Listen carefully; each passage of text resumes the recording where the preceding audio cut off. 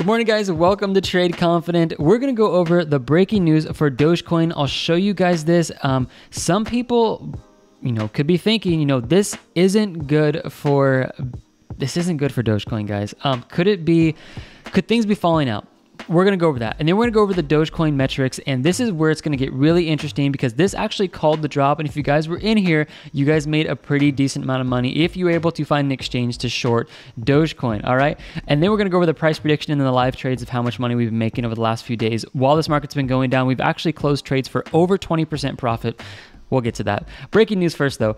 Bitcoin bull Mike Saylor compares buying Dogecoin to gambling in Vegas. This is one of the trending articles, okay? So Mike Saylor is notorious for just buying up a ridiculous amount of Bitcoin as it drops. And so a lot of people follow him. But here's what he's got to say here. I'm going to buy Dogecoin before Elon Musk goes on Saturday Night Live. I'm going to go to Vegas and I'm going to bet on black. We're a lot of gunnas and wannas in here, okay? With that said, the billionaire believes that it's not unethical to gamble on meme stocks or meme cryptocurrencies, as long as you don't impoverish your family. And this is what he said down here.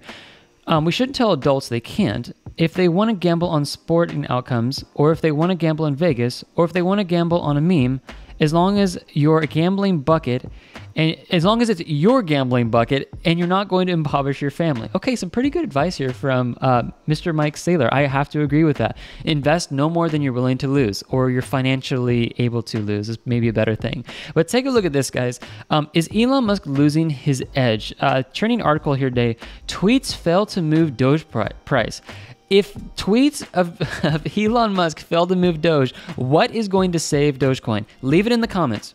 Let me know your opinion. What do you think is going to save it? Because a lot of people know that when Elon Musk came out here and he was pumping this, his tweets were doing an incredible amount of good sometimes for Dogecoin, all right? Well, listen to this. For the first time, it seems Elon Musk's tweets have no effect on Doge. The billionaire had tweeted earlier about Doge, but this time there was no relation from, excuse me, sorry, let me highlight this here. There was no reaction from the coin. In fact, the coin is down 2% since the tweet went live, okay? Take a look at this down here. But now, Musk tweets has failed to move the price of the coin. Elon Musk has earlier tweeted, release the Doge, but the coin has refused to move. Gotta get my words together. I'm sorry, guys. I'm like stumbling over all my words this morning. So this leads us to the question, and this is my question for you guys, which you can rip on in the comments. Has Musk lost his edge over Dogecoin? What do you guys think? Like, I'm in Dogecoin as well, and I'm kind of a little bit nervous here. I'm like, oh my gosh, if tweets aren't working anymore, what's going to save it? It's like really silly to think that, but it is a thought that I'm personally having. So you guys let me know what you think. But take a look at this. The Doge metrics on tradeconfident.io. Make sure you guys are signed up for this. I'm going to be honest with you guys. It's $49 a month, okay? It's going to go up to $98 here in the coming soon. I haven't decided exactly when, but you guys get all the metrics for this, and you guys are going to get the live trades as well. So at 8 a.m. Pacific Standard Time, this is going to update. It's currently, let's call it 6:30. It's 6:22 right now in the morning. So 6:30, 7:30, in an hour and a half, this is going to update. But look what happened last time you guys were viewing this. Over the weekend, we saw an incredible spike up here for the emotional index into the excited, and we barely ticked into the greedy section up here. What happened when we got there? Okay, this was on Sunday, and this was on Saturday, okay? Look at Saturday on here. If you guys pull over here to Saturday, that would have been 3, 4, 5. So it would have been the third, right over here. We peaked out at the top, and you're like, this isn't a big drop. It was actually a drop of about 9.85%, which was a bigger drop than Ethereum. Although Ethereum looks like a bigger drop here, it was actually a bigger percentage drop on Dogecoin. So if you guys, have an exchange out there that you're shorting Dogecoin on, leave it in the comments, because I think a lot of people want to know how to short now because you guys are able to follow these metrics and make good money. Let me know what exchange you guys are using to short. I'm just kind of interested to see what you guys have to say. All right, so watching these metrics here, if you guys watch this and you stayed consistent to this, if you're looking at the fearful and anxiety emotions in the market from traders, you guys know to buy that now. Like, I'm trying to get you guys on the side of the whales and the institutions. I have actually coached hedge funds of how to do this in the past, and part of it is I was like, guys, you need to watch the emotions of traders. If they're all fearful and anxious, I'm letting you guys know this is a great time to put your buys in, because you guys are going to be buying all that short liquidity and that sell liquidity, and you're going to be able to ride your money all the way back up when everyone's scared. So it's like, now I'm releasing it to all of you guys. Okay, long versus short trades for Doge. We see that the short trades have dropped off and kind of going sideways here, but the long trades are steadily increasing, trying to get this higher high, higher low formation to start getting pumped in the market. I do like this. This gives me a little bit more of incentive that the whales and even retail traders are actually buying this as we start moving down. So as we see this move down here, follow me here on the charts, as we start moving down, we are seeing a little bit of a pump here in the long trades. It's actually more bullish than the short trades taking over. So I like this for a possible move up here, okay? But make sure you guys watch this. In literally an hour and a half, this is going to update. If the long trades are shooting up really high, that gives me confidence. If short trades, literally in one day, this candle bar can happen. From here to here is one day. One chart update from here to here. And then we start dropping out after that. Let's see if short trades jump up here in the next hour and a half. That could give us a sign that we could be going down even further. All right. Long versus short trade risk. If you're looking for any trades today, not financial advice, obviously entertainment purposes only, I gotta put it out there. If you guys are following this and you guys took the good long trade that got signaled out down here, that was the trade that came out at the bottom and you guys rode this up. And this was a total of, obviously you most likely didn't take advantage of the whole percentage. I wouldn't have, and nobody else probably would have, but a total of 74.16%. 74%. This called it perfectly down here. Great long trade. Well, this weekend, we hit barely into the good short trade section, and that ended up helping call a 10% drop in Dogecoin. All right, these metrics you guys need to be following, okay? Well, and institutional smart money. This is what's happening, guys. The long trades are taking over. So as we see Dogecoin actually pushing down into these lower sections, plus pushing lower lows here, maybe getting down to the 16% mark, 16 cent mark, and I'll go over that in the price prediction. Excuse me. We want to be watching this. The well and institutional smart money is currently buying this dip.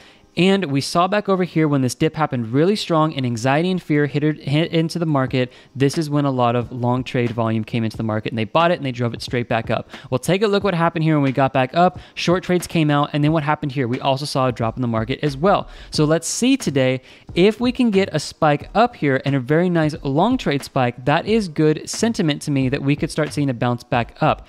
If this comes down and drops below this, basically we'll call it a baseline here into the shorts, that is not a great sign for moving back up. It's probably going to start moving back down, okay? Death cross is still active here. So I want to make sure you guys are watching this, okay?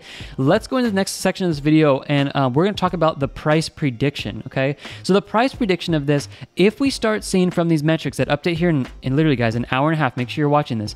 If this comes out and we see a spike up to excited, or you're still in the greedy section, if we see the short trades come up here a little bit more, where do I expect this to drop to? I do expect to see, I was going to say over the weekend 25 cents because that's a very, quarters theory psychological number, but we're already below 25 cents. So the next spot below that, honestly, it's not really a psychological number. It's a structure low, and the structure low is at about 16 cents. Could we drop out the 16 cents? Well, technically that is the next catch point for Dogecoin. It's not to scare you guys. I've got actually now it's about 12% of my portfolio is in Dogecoin, and I'm still in here. So I don't want this to go down. I'm trying to report on this unbiased to you guys so you can get the good info to make right decisions. So I do think a move down to 16 cents is possible because it's very obvious that this is the next structure low on the chart, but watch it.